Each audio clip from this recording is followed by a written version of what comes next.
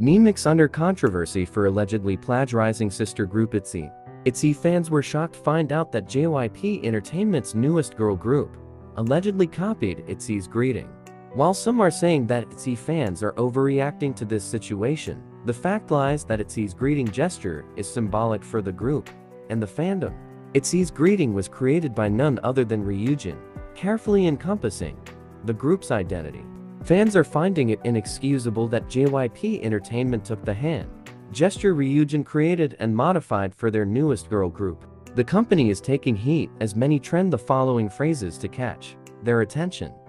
Netizens are now asking if the entire concept of the creation of NMIXX was copied due to countless plagiarism accusations right after their debut.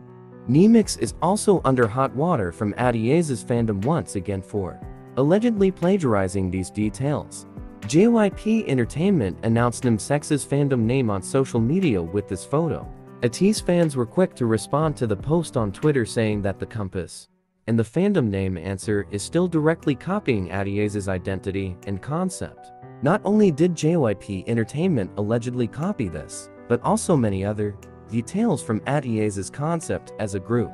ATEEZ fans are saying they don't care about the pirate concept, however many things have become coincidences that now it's believed NMIXX's concept was created based off of ATEEZ's.